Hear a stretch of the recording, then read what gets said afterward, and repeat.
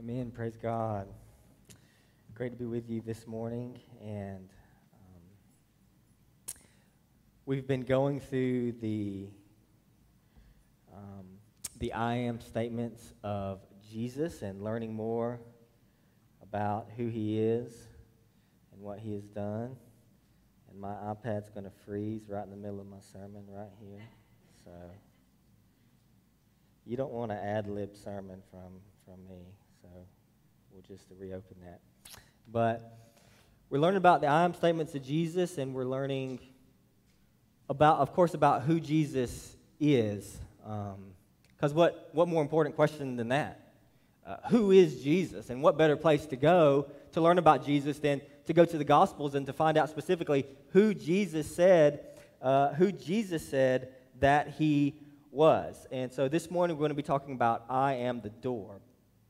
I am the door. Before we do, let me pray for us one more time. King Jesus, it is a privilege to be here this morning. Thank you for the brothers and sisters that you've brought here today. I believe with all my heart you have something you want to say to each and every one of us today. And so, Lord, let our hearts not be hardened. Let us not be proud, but let us humble ourselves under your truth. Humble ourselves under your word. Let us say what that young boy Samuel said all those years ago, "Speak, Lord, for your servant is listening." So incline our hearts to you. Show us what it means that you are the door, Lord. We want to know. In Christ's name we pray. Amen. If you have a Bible, I'm going to ask you to turn to John chapter 10.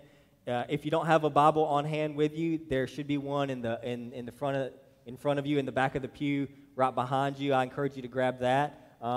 Because you're going to want to look at the text, have it there with you, and be able to follow along with me.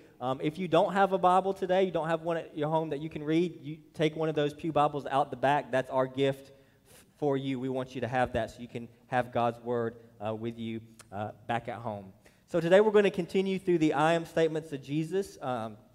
Jesus, one analogy that we could say about Jesus is he's like the most finely crafted jewel that has ever existed. And so if you've ever looked at a fine jewel, it has many facets, right? And every angle that you hold it at and adjust it, you get the shimmer from a different facet of the jewel. And so every angle at which you look at Jesus, you see something new and beautiful about him that you might not have seen before. And so we've talked about how Jesus is the bread of life. We talked about how Jesus is the light of the world. Okay, we're going to see many other things about what Jesus is, but today we're talking about how Jesus claimed that he is the door. And of course that raises a lot of questions. What does it mean that Jesus is the door? He's the door to what? You know, what all does that mean? Well, that's what we're going to talk about this morning as we talk about I am the door. From John chapter 10, beginning in verse 1. If you're able and willing, I invite you to stand in honor of the reading of God's holy, perfect, inerrant word. John chapter 10, beginning in verse 1. Jesus said, "Truly, truly, I say to you, he who does not enter the sheepfold by the door, but climbs in another way, that man is a thief and a robber. But he who enters by the door is the shepherd of the sheep. To him the gatekeeper opens. The sheep hear his voice, and he calls his own sheep by name and leads them out. When he has brought out all his own, he goes before them, and the sheep follow him, for they know his voice. A stranger they will not follow, but they will flee from him, for they do not know the voice of strangers." This figure of speech Jesus used with them, but they did not understand what he was saying to them. So again Jesus said to them, "Truly, truly, I say to you, I am the door of the sheep. All who came before me are thieves and robbers, but the sheep did not listen to them. I am the door.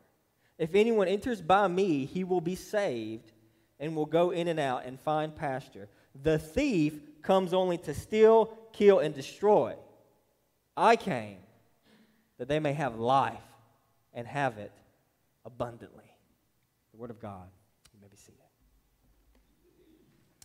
Okay, so we're going to look at this passage. We're going to explore it under three headings this morning. Number one, beware the thieves.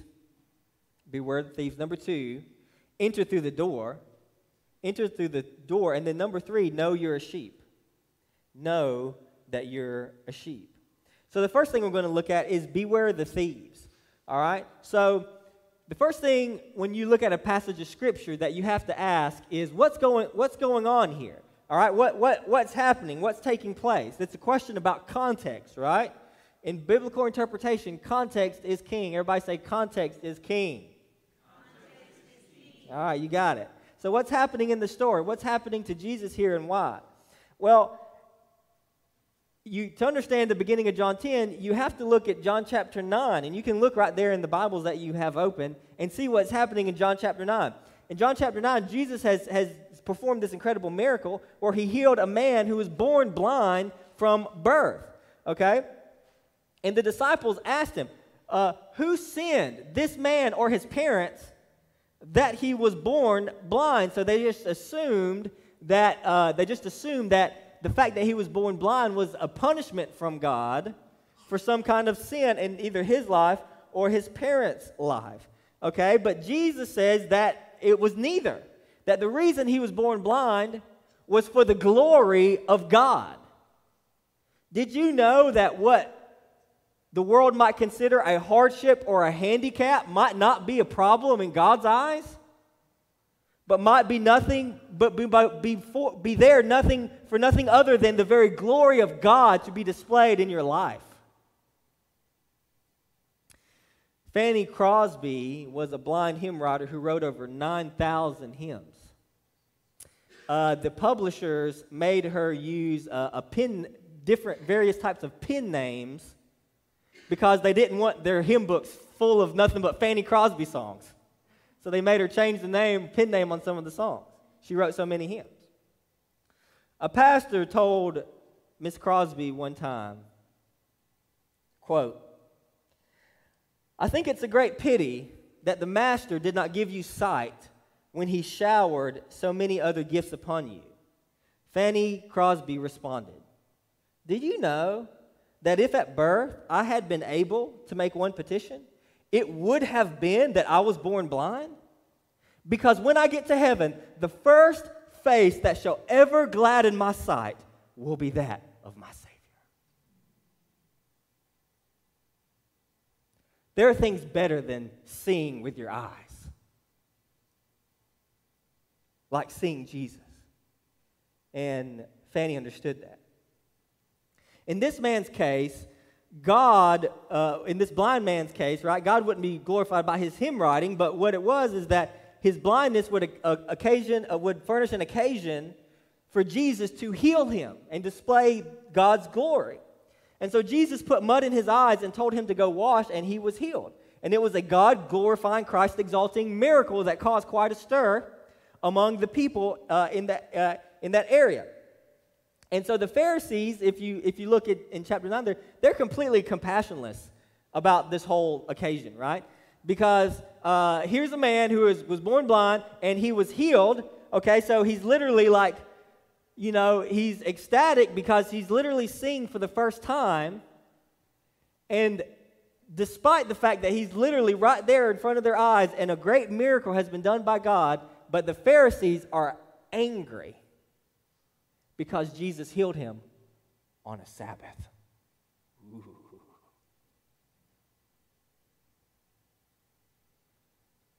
We got to beware of having twisted priorities when it reaches a point where we can't rejoice in what God is doing because it's not happening the way we think it should happen.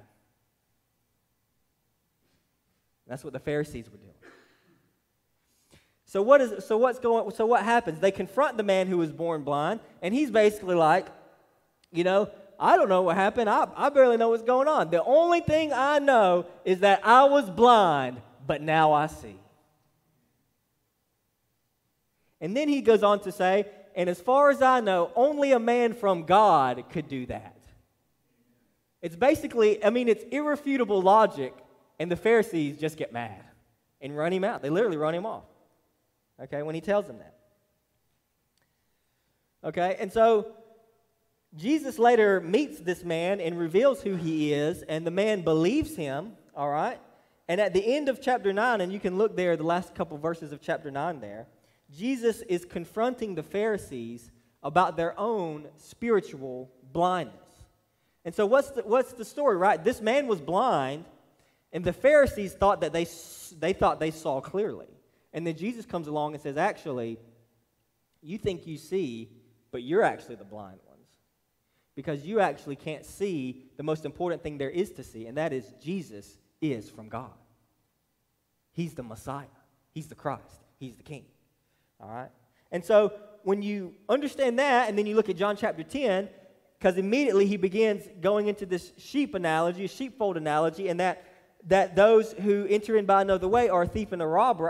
It seems quite clear to me that he must be referring to the thieves and robbers. He's referring to the religious leaders, okay? And so in John chapter 10, right, we have a man who was born blind, but through the power of Christ now sees. All right, so the man born blind who now sees Christ for who he is and believes in him, he represents the sheep. Every person who would come to true understanding of who Jesus was, who would see Jesus, if you will, for who he really is, that person is a sheep in the flock of God. And those who don't see that and refuse to see that, and in fact which would work to turn other people away from that truth, Jesus says, are thieves and robbers. Okay, and that's what the religious leaders were doing. And almost certainly the the scriptural background in Jesus' mind from this parable is Ezekiel chapter 34, verses 2 through 6. And it says, Son of man, prophesy against the shepherds of Israel. Prophesy and say to them, even to the shepherds, thus says the Lord God, shepherds of Israel, who have been feeding yourselves. Should not shepherds feed the sheep? You eat the fat, you clothe yourselves with the wool, you slaughter the fat ones, but you do not feed the sheep. The weak you've not strengthened, the sick you've not healed, the injured you've not bound up, the strayed you've not brought back. The lost you have not sought, and with force and harshness you have ruled them. So they were scattered because there was no shepherd, and they became food for all the wild beasts. My sheep were scattered. They wandered all over the mountains and on every high hill. My sheep were scattered over all the face of the earth, with none to search or seek for them. You see, the Pharisees were so sure that they saw clearly that they couldn't see the most obvious fact that Jesus was the true shepherd from God. And rather than caring for God's sheep, they abused them and took advantage of them. And so then Jesus, with that background, is talking about the sheepfold analogy, okay? And this passage is a little complicated because he seems to kind of go back and forth between different analogies, or looking at the analogy from a slightly different way. All right? But the initial analogy is the one with a sheepfold. All right? So in an ancient sheepfold, right, it would be an enclosure of some sort where the flocks would stay. And in some cases, you might have more than one flock in a sheepfold, all right? So you might have more than one person's flock or more than one shepherd's flock within a particular sheepfold. And then there was a gate with a gatekeeper. Okay, so the gatekeeper would be kind of another shepherd-type person, but clearly the gatekeeper would know whose flocks are in the sheepfold. And so when the shepherd came up and said, hey, I'm here to get my sheep out of the sheepfold so I can take them out to pasture and to feed them, right? The gatekeeper would know which shepherd, which shepherd goes to which flock within the sheepfold, all right? And so the gatekeeper would recognize who the true shepherds were and who weren't, because he wouldn't let just anybody in to just waltz out with somebody else's sheep, okay? And so anyone who tried to enter the sheepfold by a different way other than the gate was a thief and a robber. If you didn't try to enter the sheepfold to take the sheep out in a legitimate way, you were trying to steal the sheep, and the sheep didn't really belong to you. And so only the true shepherds would be able to enter the gate of the sheep. So the first lesson from this passage is to beware the thieves and the robbers. Beware the thieves and the robbers. Now, for most pastors, I believe most pastors are genuine, salt-of-the-earth kind of guys who are trying to serve the Lord as faithfully as they can. I'll let you judge me and Ron for yourselves. But most pastors I know are the real deal, and they're doing the best they can with what they have to try to lead Christ's sheep. In an average-sized in a normative-sized church, which isn't very large, I think the average church size is like 60 or 70, like that. I mean, most of the time you're not making a killing, all right? When I graduated college, my parents, and I love my parents to death, but I think initially they thought I was kind of crazy for just throwing away engineering to become a pastor. But I felt God's calling on my life. This is what God called me to do. So when God calls you to do something, you better do it. All right? But we have to beware, because there are those out there. One of the most repeated warnings in the New Testament is the warning against false teachers. Right? It's one of the most repeated warnings in the New Testament. And teachers and shepherds will be judged with a stricter judgment. And so what every church needs to do, what this church needs to do, what mature churches do to guard against false teachers is by being relentlessly devoted to the Scriptures. By being relentlessly devoted to the Scriptures. All right? You have to, as a church, every church has to test everything by the Word of God. That's how you know. That's how you know who is from God and who isn't, is being relentlessly devoted to the Word of God. Because of COVID, but even before COVID, but especially now because of COVID, lots of people have wandered away from church, and if they go to church at all or in any way whatsoever, they're watching on TV. So I just want to say to the people who I love online, if you can be in church, you should be in church. It's a great tool. It's a great tool if you just physically can't be in church. But if you can be in church, there's no reason for you not to be. The Bible says don't neglect the gathering. And above all, but more importantly, right, is you can't know and be known through a screen. But you can know and be known as part of a body. And not just that, but on the internet, there's so many things out there, it's a dangerous place. And if you haven't read your Bible through and through several times and have studied the Scriptures, you can be easily deceived and not know it. And so the way to guard against it is to be relentlessly devoted to the Scriptures by closely walking with Jesus so that you recognize the voice of Jesus. And that's how it works. And that's what Jesus actually says here in this passage, right? That his sheep recognize his voice, right?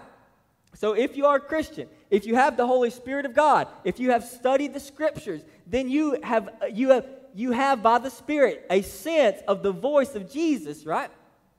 If I don't see her, but I hear my wife talking, I think that's my wife. All right?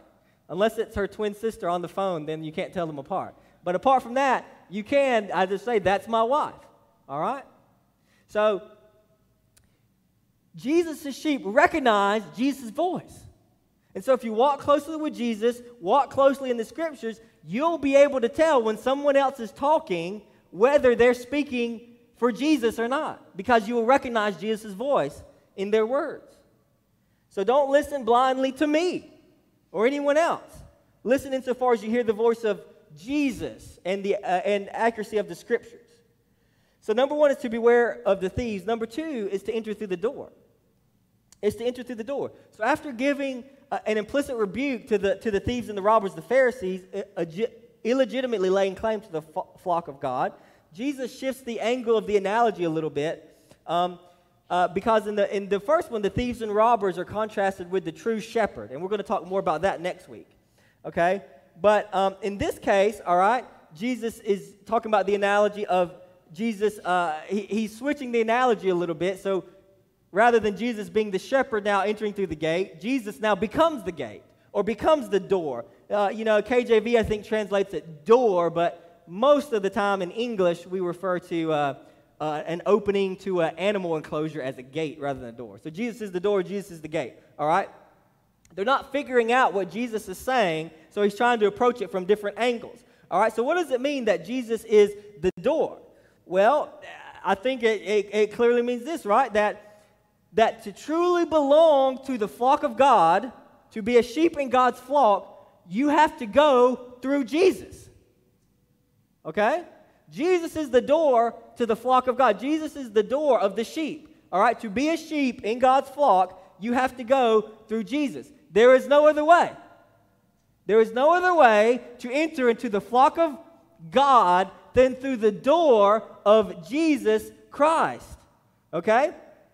You cannot enter the flock of God through the faith of your parents. You cannot enter the flock of God because your grandma prays for you. That helps, but it's not a guarantee. You cannot enter the flock of God on someone else's faith. You have to enter the flock of God through the gate of Jesus. That's the only way. It's the only way. That's what Jesus came to do, to be the door. And that's what he says. If anyone enters by me, he will be saved and go in and out and find pasture. Well, what is that? Well, to go in and out and find pasture, that's a sheep's dream. He will be saved and will go in and out and find pasture. That's a sheep's dream, because what's a sheep? Sheep are weak and sheep are helpless. Sheep have no defensive capabilities, all right? They don't have a hard shell. They don't have, they can bite, but they don't have sharp teeth, all right? They're just a big, furry thing that can't run fast, all right? That's all a sheep is, all right? So what does a sheep need? It needs protection. It needs provision. What does a shepherd do? It provides protection and provision for the sheep. What happens when you enter through the gate of Jesus Christ? You enter into the flock of God, and you have the protection and provision of Jesus Christ over your life. It's a sheep's dream. We're weak. We're helpless. We're easily ensnared. We easily yield to Satan's attacks. We easily succumb to our sin. What we need, properly understanding ourselves more than anything, is somebody better and stronger than us coming our way to save us, to protect and to provide for us. And that's what Jesus came to do. He came to be the door that when you enter through Jesus, you find all that you were looking for and so much more. And so that's the problem, right? The problem in the world today is that so many people, everybody is looking and longing for something, but they don't know which door to go through. So they're trying this, and they're trying that, and they're looking just about everywhere, and Jesus is saying, it's me. It's me. I'm the door.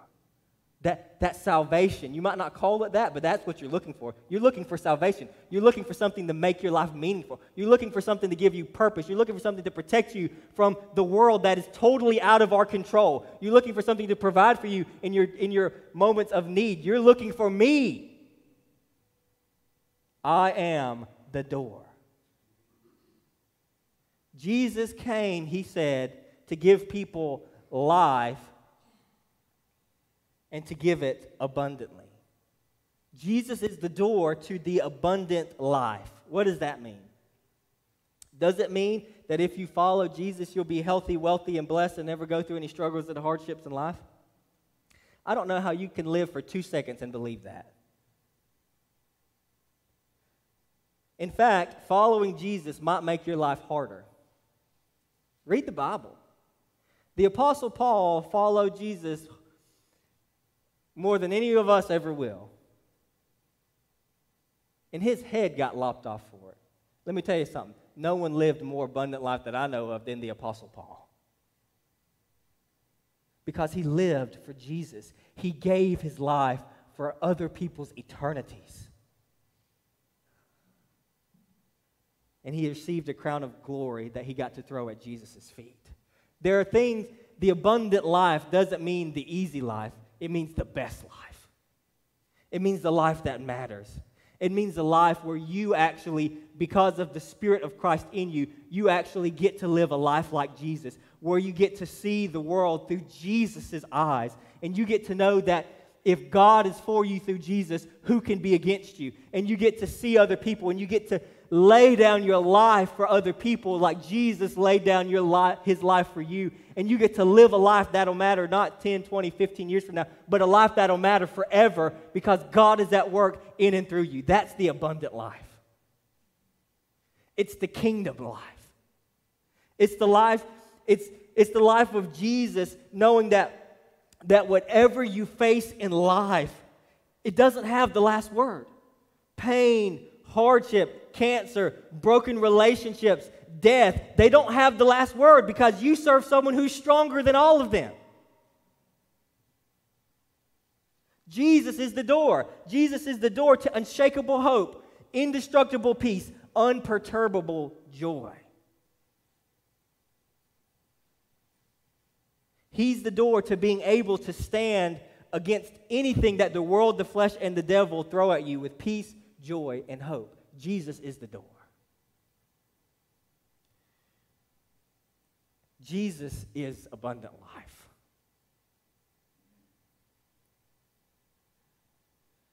Jesus is the door. Because of Jesus, we know that no suffering in this life is meaningless and that nothing is wasted. Right? That's the abundant life. And that's what people need to know, and that's what people need to hear. Not that Jesus will give you everything that you want. Jesus will give you everything that you didn't even know you wanted or needed. He'll make you into who you were made to be. He will make you a conduit of your grace. He not only will strengthen and restore you, but he will do so much to the point that your life becomes a fountain of living water that flows and refreshes other people. That you can face anything with joy and hope and peace. Jesus is the door. And you have to go through Jesus. A little later in John chapter 14, verse 6, Jesus would say, I am the way, the truth, and the life. No one comes to the Father except through me. What I'm talking about, your greatest need, everyone's greatest satisfaction, it's found in Jesus. But here's the thing, there's no other way. You can't find it anywhere else, right? If you've lost something, you're not going to find it any other place except where it is. And the fact of the matter is, everything that we're talking about today, there's only one place it is. It's Jesus. You can't find it anywhere else. It's there. And that bothers some people, the exclusivity of Christ, that bothers some people, but let me tell you something. Biblically speaking, before Jesus, there was no way. There was no way. So, brothers and sisters, listen to me. One way is better than no way. The one way of Jesus is one more way than we deserve.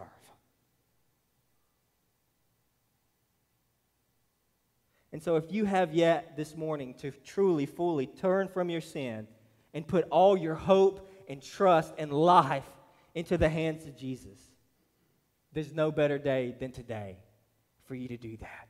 Because Jesus is the way. And so I don't know, I have to give that invitation. Maybe deep in your heart of hearts, maybe you're watching online, you're not sure that you belong to Jesus. You're not sure that abundant life is really yours. Or maybe you know that it's not the case because you know that there's these things in your life that you have just refused to let go of. And Jesus is saying, look, as much as you think that's going to make you happy, it's actually stealing your joy. And Jesus wants to tell you today, come to me. I'm the way. I'm the truth. I'm the door. It may look appealing, but look, lay it down and come to me.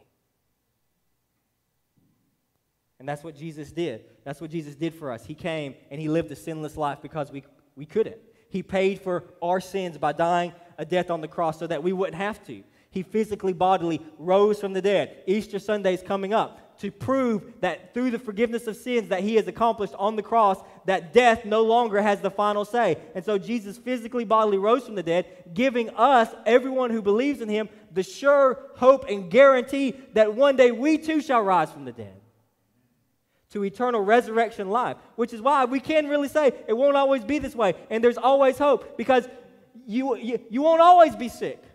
You won't always be hurting. Your relationships won't always be broken. Your sin, it won't always be this way, because Jesus is coming. But to get there, you have to go through the door, and the door is Jesus. So number one, beware the thieves, but number two, enter through the door. Finally, number three, know you're a sheep. Know you're a sheep. So we've heard Jesus' warning about the thieves and the robbers. We learned that Jesus is the door. But there's also some things that we can learn about the sheep. So in verse 3, for example, it says that the sheep hear his voice.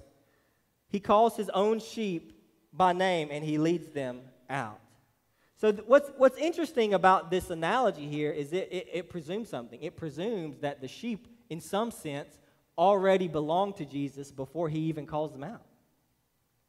Okay? Paul's term for that is election, but Jesus just calls it sheep calling. Jesus' sheep is out there. He's the good shepherd. He's going to go get his sheep. That's what Jesus is going to do. All right? And again, the analogy in the verses 1 through 5, right, is the image of a sheepfold that probably had multiple flocks in it. And so from the context, that sheepfold probably is akin to the Jewish nation, right? So Jesus enters into the Jewish nation. He enters into the people who had God's promises, who had God's law, who were supposed to know God, right? Who many of them believed that they were just fine with God because they had all these things. They had their Jewish heritage, all right? But Jesus is saying, well, not exactly, right? Jesus is entering to the sheepfold of Israel, and he's calling out his sheep. And what's interesting about that is that the ones who turn out to be Jesus' sheep might not be who everyone expects, right? Because in the Jewish nation, right, you have the Pharisees, you have the Sadducees, you have the Essenes, you have just the common people, the common everyday faithful Jews, but then you have the tax collectors and the prostitutes and the lepers and everybody else in between. And what's interesting is Jesus is stepping into the nation of Israel, and when he starts calling for his sheep, a bunch of surprises happen. This tax collector over here, in Israel there were sinners, and then there were tax collectors. Right? You know that, right? It's like the next level. You're a sinner, but if you're really bad, you're a tax collector. All right? There were sinners, then there were tax collectors, right? Jesus starts calling people by name, and guess what? One of them is Matthew. Here he comes. All right? You know what's interesting about Jesus, right?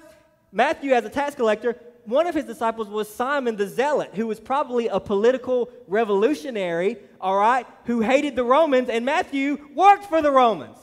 And guess what? They were both Jesus' sheep. And they, despite their serious political differences, if you will, they became Jesus' sheep and followed him.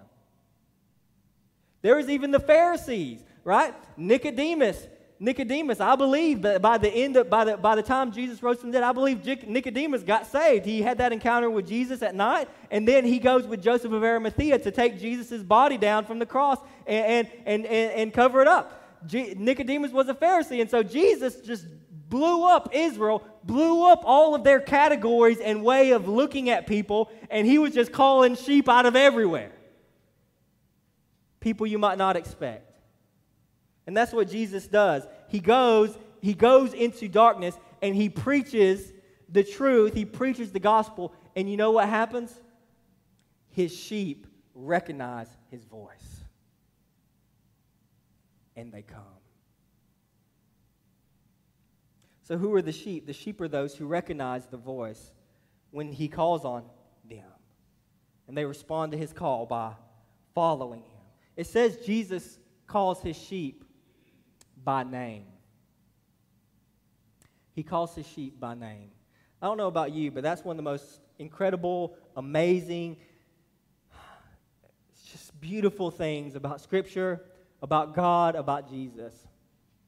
You know, in the book of Revelation, there's this strange passage where it says something like, he's going to give everybody a stone, and it has like a name written on it, but like nobody knows what it is. You know, sometimes I have weird speculations and stuff. And I think it's like a secret. I think it's like a secret between me and God. God has a special name just for me. When Jesus comes, he calls you by name. That's the beautiful thing, right? You can be sitting in a room, right? I mean, I remember being in a room when I was a teenager. Gospel is being preached, and he might not have been speaking to anybody else, but Jesus was talking. The good thing about God is he can talk to everybody all at once, but Jesus was talking to me. Not just anybody. He was talking to Chad Hendley. Come home, son. Come home. He calls us by name. So Jesus is the door. Jesus is everything. He's the door. He's the one who stands by the door. He's the one who's calling his people by name. And maybe maybe this morning, and I'll close with this, maybe this morning, you can feel Jesus in your heart, and he's calling you by name. He's calling you by name. And he's telling you to come into the sheepfold of God. And maybe by grace, by the power of the Holy Spirit, you hear his voice. This is your opportunity to respond, to come home, to enter into the flock of God. If that's you today, please come. In a little moments, I'm about the worship team to come back up. In a few moments, we're going to have an opportunity to respond right here in this altar. If Jesus is calling you by name to come home today, Ron and I will be up here. We want to talk to you. If you'd prefer to talk to us after the service, we'd be glad to talk with you then. But if God is calling you, please answer. Maybe you're already in the flock of God. Maybe you're already in the flock of God. But God has called you by name today because somewhere along the way, you got lost. Or maybe there's some sin in your life, and he's calling you back. Maybe there's some burden that's weighing upon you, and he's calling you back to remind you of his strength and his comfort and his help. Whatever God is doing, he's speaking to you by name today. Please respond. The altar is open. Let's pray together. Lord Jesus, we're so grateful to be here this morning. Lord, I will never, ever stop being grateful for you calling my name. And Lord, every believer in this room this morning will give you everlasting praise for that day that you called us by name out of darkness into your marvelous light. And Lord Jesus, maybe today you're calling someone afresh for the first time to you. Oh God, help them respond. Oh God, let not fear or worry or anxiety or insecurity keep them from entering the flock of God. May they respond today to you. And Lord, maybe somewhere along the way we got lost and we wandered off. And maybe today, for some of us, Lord, you have sought us to bring us back. Forgive us of our sin. Forgive us of our unbelief. We want to come home today. Lord, we give you praise, and we ask these things in Jesus' name.